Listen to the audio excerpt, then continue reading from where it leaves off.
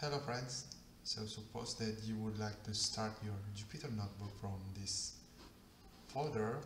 The first thing you need to do is copy the full path of this folder, open your Anaconda prompt, and then type the column because the location of this folder is in drive D.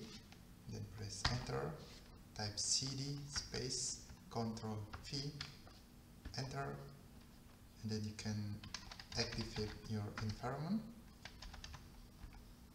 and then run your Jupyter notebook.